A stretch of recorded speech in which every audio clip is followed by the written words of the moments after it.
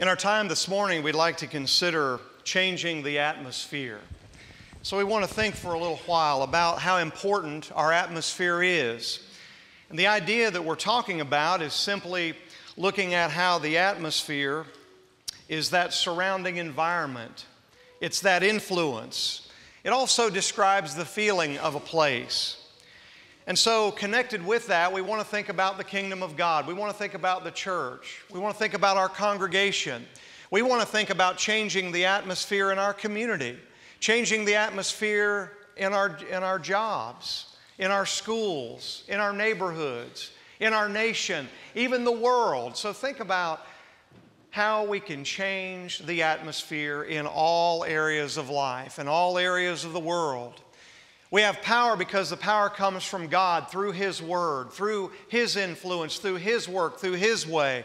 And then He works through us as we go out and as we can be those that are going to influence a better atmosphere around us. So as we think about that this morning, let's think about the difference between a thermometer and a thermostat. We're familiar with these things. We use them every day. We understand a thermometer simply reads and reflects the temperature in a room. We might illustrate that by thinking of a meeting. Maybe it's a meeting that we're in at work. Maybe it's school, whatever the situation may be. And we know that as things go along in that room and the atmosphere may be a certain way to where everything is hot regarding there's some really tempers in there. There's some maybe not good attitudes going on. People aren't in their best. They're not showing their best. They're not presenting their best. Maybe it's a cooler atmosphere and maybe people are peaceful. Maybe there's unity there. Maybe there's cooperation. Maybe there's a get along with one another attitude. But we know that atmosphere is important. It's there and we can gauge it with a thermometer. We can go in and we'll feel that same pressure or that same peace that could be there, whichever one it is.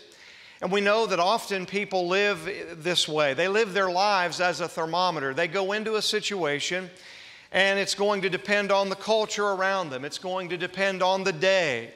It's going to depend on whether it's sunny or cloudy. Maybe the weather's going to affect that. But we can spot this ourselves. We can spot it in ourselves as well, that possibly we may be a thermometer, and we're just going to go along with the crowd. If it's hot in there, if there's things going on that just aren't good, we may be in that crowd. If it's peaceful, if there's unity, if it's going in a good way, maybe we'll drift with that as well. But we sometimes find ourselves as just being thermometers. We can spot this if we become negative when we're around negative people, or we become critical around people that are critical. What about being a thermostat? This is where the temperature is regulated. The thermostat's going to help control the temperature in that room. And so think about as we come into that meeting, maybe we're in that meeting again, and tempers are flaring. There's a lot of tension, there's a lot of stress. Maybe we can come in and be someone peaceful. Maybe we can help that situation and balance that out and bring some focus that is in the right way. So we realize that if it's too hot, we can regulate that down to be cooler. If it's too cool, maybe we can warm it up a little bit. Whatever the need is, we could be a thermostat. But notice with that, there's the idea of being intentional, isn't there? There's a determination there that I'm going to do something a certain way. And so we have to read the room. We have to be a thermometer and read what's the atmosphere in here. But then we need to be a thermostat and help regulate that temperature. Do you set the temperature for the people that you're around? Are you that positive person who can find the good in the midst of trouble? You know, that's always a beacon of light person, isn't it? When we see a serious situation, but then there's that individual that can bring a positive spin, can bring a good atmosphere into that situation. Can you influence people to see the good in things? Sometimes we only look at the negative. We only look at the downside. But can we influence people to see the good in things? Are you willing to stand up for what is right, even when it's unpopular? If so, you're a thermostat. And so we remember that a thermometer is going to reflect the temperature of the environment. It's more of a reactionary instrument, isn't it? On the other hand, a thermostat is that which is going to try to regulate the environment in an intentional way. We're going to be an influencer. And I think, no doubt, we can see where we need to be. If we think about our lives as Christians, as we think about following the way of God, as we think about patterning our life after Jesus Christ, think of Jesus. And we're going to do that a little bit in our lesson this morning, as well as some other things and passages that will hopefully help us to make sure that we are going to be thermostats. We're going to help regulate. We're going to help set the tone. We're going to help create and mold and refashion that atmosphere in the right way in whatever situation we find ourselves in. In Romans chapter 12, in the first 2 verses, very familiar statement to us, but one that's so important as we think about our place in life as a child of God. We know up until this chapter in the book of Romans, Paul is very heavy into teachings about Jesus and the cross and the purpose of Jesus coming, and he's talking a lot about sin and about grace and about righteousness. But when he gets to chapter 12, this section that we have in Romans 12, it's very practical. It's stuff that we are to take and put into practice in our daily lives. It's not something to just read over and say, well, that was nice, but it's something that he says, I want you to practice these things. And if you'll notice as we look at some things here in Romans 12 this morning, these are things that are going to help set the thermostat into the right atmosphere. He says, I appeal to you therefore, brothers, by the mercies of God, to present your bodies as a living sacrifice, holy and acceptable to God, which is your spiritual worship. Do not be conformed to this world, but be transformed by the renewal of your mind, that by testing you may discern what is the will of God, what is good and acceptable and perfect. The Christian's life is a life of sacrifice to God. We should recognize immediately when we obey the gospel, the Lord now is going to own all of us. Heart, body, soul, mind, and might, everything about us. Every part of our being, of who we are and what we're about, we have given over to God for His use. And so if we remember by being thermostats instead of thermometers, we're going to set the standard instead of adjusting to the standard. We're going to be those that are going to influence for the way God wants people to live and how He wants people to conduct themselves.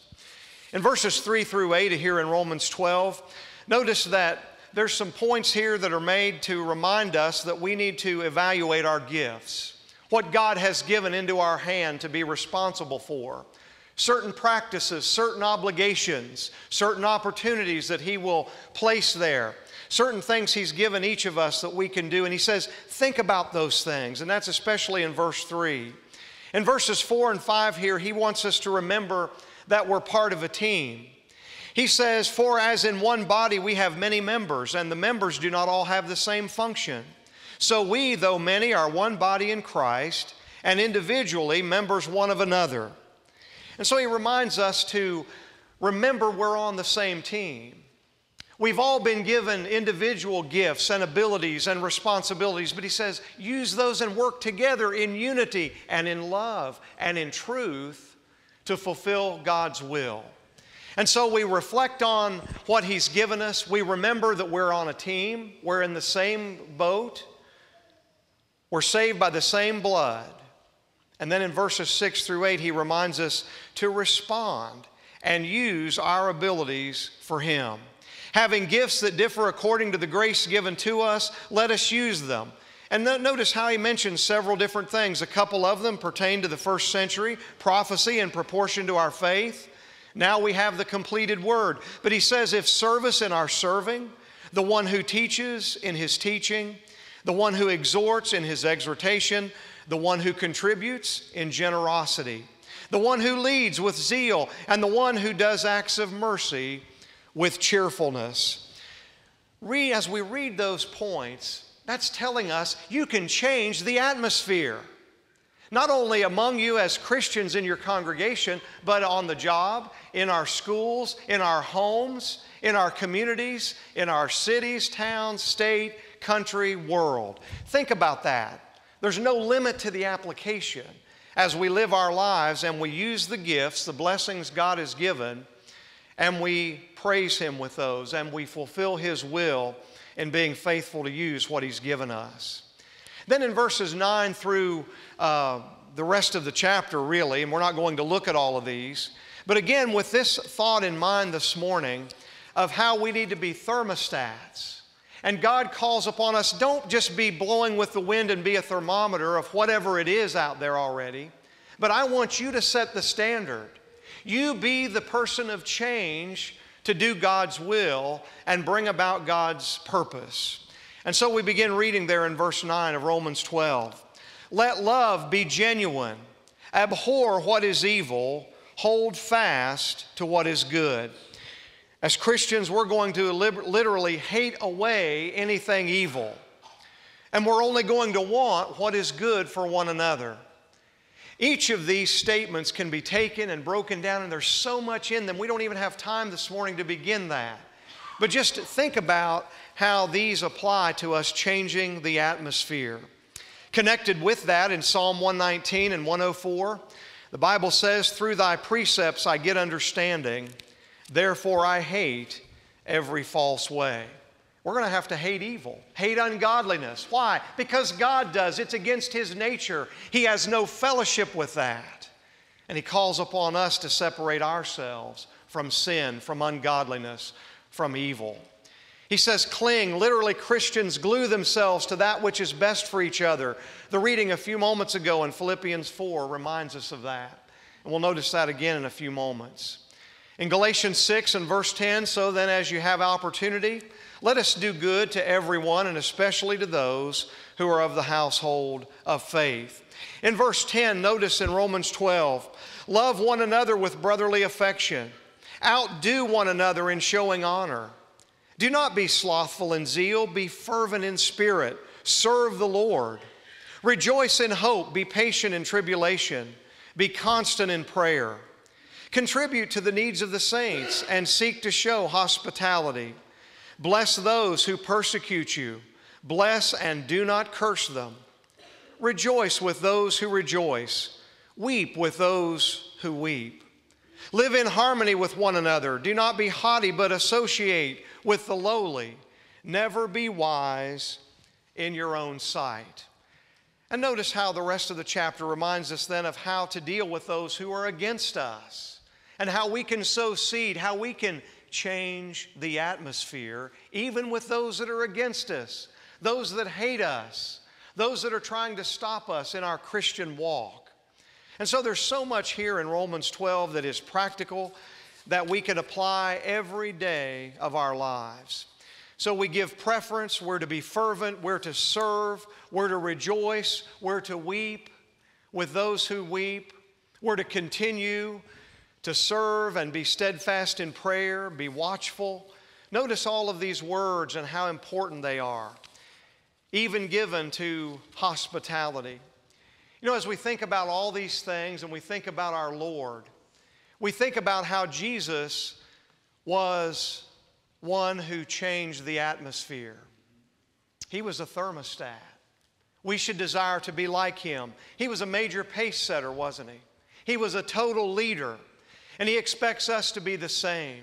We look at His life and we notice here in Hebrews chapter 12 in the first 2 verses how we need to stay focused. We need to have our eyes, our minds, our lives fixed on Jesus. Therefore, since we also have a large cloud of witnesses surrounding us, let us lay aside every hindrance and the sin that so easily ensnares us.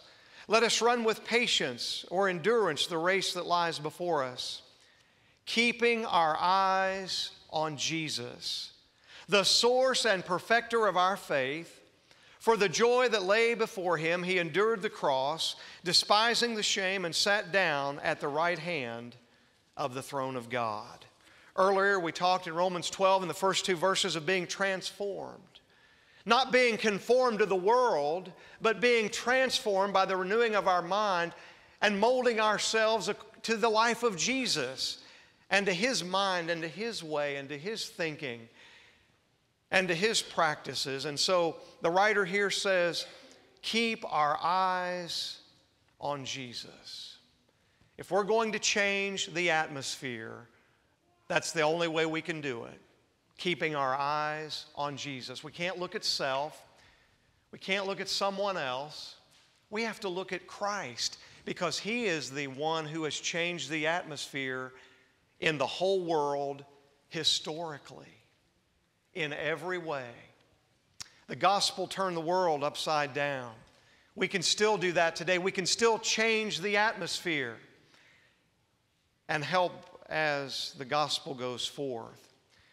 Scripture there that was read in such an excellent way earlier in Philippians 4, Jesus wants us to have a focus. He says you can't change the atmosphere unless you're focused on Him and on the things that He knows that are going to be successful, the things that are true, the things that are honorable, just, pure, lovely, commendable. If there is any excellence, if there is anything worthy of praise, He says, think about these things. We go into a meeting, we go into a situation, this is how we need to be armed. This is going to change the atmosphere. He says, what you have learned and received, Paul did, and heard and seen in me, practice these things. And what's the result, Paul?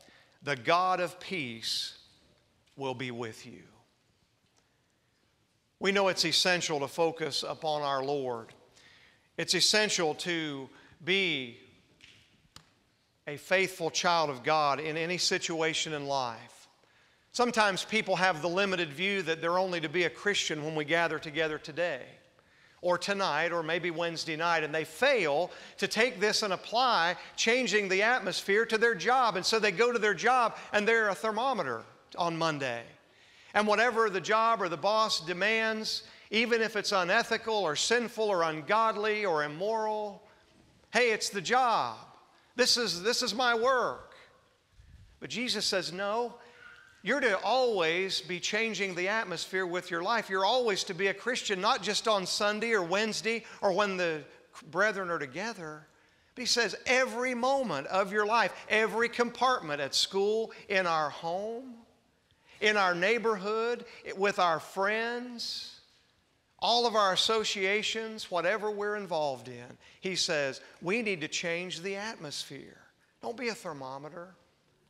Be a thermostat and help initiate the change of God, of Christ, of godly things. Our mind needs to be on many things, among those God. The psalmist said, to you I lift up my eyes, O you who are enthroned in the heavens. Our mind should be on Jesus. He said to them, you are from below, I am from above. You are of this world, I am not of this world. John 8 and verse 23. Our mind needs to be upon the church, to the assembly of the firstborn, who are enrolled in heaven, to God, the judge of all, to the spirits of the righteous made perfect, Hebrews 12 and verse 23. Should be on the Word of God as well, Psalm 119 and 127. So many other things could be listed there. Why are these things important? Because our citizenship is in heaven. And this morning we want to end with a great example in Acts chapter 16. Of a record we have of two great individuals who set just an amazing example before us of how they were thermostats and not thermometers. We're all familiar with Paul and Silas being imprisoned in Acts 16. We realize and understand that they were there not because of anything they had done wrong. They were simply doing the Lord's will. They were preaching the gospel. They were spreading the Word of God. And we know how that goes against the grain of the world. And often as we read through the Bible, it goes against the view of the leaders, those that are in power, and it makes them mad, it makes them angry. And so they want to throw the disciples into prison. They want to beat them, punish them, try to silence them, tell them that you can't speak another word in the name of Christ. But Paul and Silas were faithful. Now they find themselves in the stocks. They find themselves down in the inner prison. And then been tortured. Their backs were raw, their bodies wrecked in pain. They were chained, locked away. They did nothing wrong. Just think about how easy it would have been in their situation to have been a thermometer and sit there and just moan and groan over, look at what's happened to us. Look at, we're trying to do the Lord's will, and this is the pay we get. This is the respect that we get. It's hard for us sometimes to put ourselves in their shoes, but think about that. Think about how they had been treated for doing what is right, for doing godly things. But many would look at that and say, you know, this is just not right. This is not fair. And we would complain and we would moan and groan. And we know what they were doing. I guess if anyone had an opportunity to complain, it would have been Paul and Silas. But about midnight, in verse 25, Paul and Silas were praying and singing hymns to God, and the prisoners were listening to them. Can you imagine the prisoners thinking, they're probably talking in thermometer talk, right? Boy, if I was those guys, I would be so angry. I'd be just coming out of there so mad and cursing God and cursing these leaders. But Paul and Silas changed the atmosphere, didn't they? What else can be said? That's powerful. That's some of the most powerful stuff in the Bible. They were changing the atmosphere. They weren't being thermometers. They were being thermostats. And they were found praying and singing hymns to God, and the prisoners were listening to them. They were being influenced. Apply that to your life. I'll apply that to my life. How do we live our daily life? Are we thermometers or are we thermostats? Is there any improvement we need to make? Do I need to make any changes tomorrow morning for the week when I'm around work associates, family, friends, other people that we come in contact with? Shouldn't we be found like Paul and Silas no matter what happens? Shouldn't we be thanking God? Shouldn't we be praising God for His blessings? This world's messed up, as we know. It's corrupt. There are bad things that happen all the time. But we have a way out, don't we? Through the sacrifice of Jesus Christ. Paul and Silas knew that. They knew this world is not our home. We have a greater home awaiting us in the heavens. In our heavenly home, God has prepared. Jesus has gone on to prepare a way, a place for us. So they started singing praises to God. What a blessing they were to those that heard them. You and I can be a blessing to those around us, and we need to remember to give people grace. We need to cut people some slack. We need to have gratitude in our hearts. We need to put in more compliments than complaints. And we need to be generous. We need to give all of ourselves, all of our abilities, all of our resources to the glory of God. Are you going to be one who's going to go out this week and the rest of your life and be a thermostat, change the atmosphere, be a person who's going to change in a positive way? Or are we going to remain a thermometer? Maybe that's what we've been doing. Maybe that's all we know and we've not tried to change. But we know we need to change. We have to change. To be like Jesus wants us to be, fixing our eyes upon Him. This morning, if you're not a child of God, won't you make that beginning step this morning by responding in faith, repenting of your sins, and we'll immerse you into Jesus for the remission of your sins. The blood of Jesus Christ is what forgives you. It's what washes away your sins. And then we go on living a life of faith, dedication, and service, being those that change the atmosphere. Maybe you've already done that. Maybe you've found that in your life you've been more of a thermometer than a thermostat, and you know you need to change. God gives us that opportunity to repent of our sins and pray to Him, and He'll forgive us and give us a brand new start. Won't you do that today as we stand and sing?